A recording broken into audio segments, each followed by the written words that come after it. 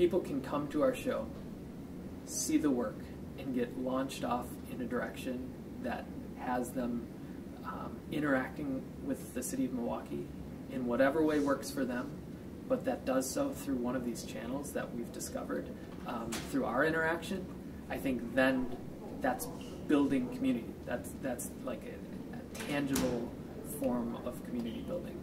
So then we get to participate in the City of Milwaukee as opposed to just observe it.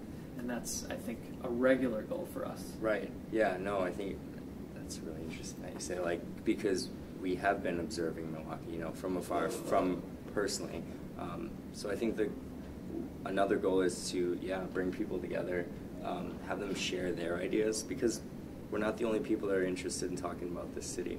And I think this is just a very different, like, platform for people to be able to do that outside of, you know, maybe going to City Hall or doing a march or, you know, something else, something different where there's that freedom to just have a conversation and see where it goes, see how it develops, how it can maybe affect change, right?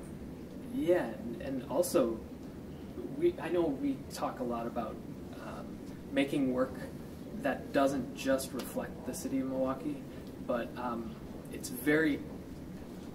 there's so many things going on at this time, at this place, that are difficult and complex. And so we talk a lot about making work that builds this positive vision for the future of the City of Milwaukee. So sometimes we try to, like, infer how these people can affect the city. And so showing, like, the potential of what they could do, or what we could do. And we're artists, so they're rather weird. You know, it's a weirder way of thinking about the future as opposed to a fully logical way. And so that's, I think, healthy to have audience members bend their brain a little bit and think about the city in creative new ways. Yeah.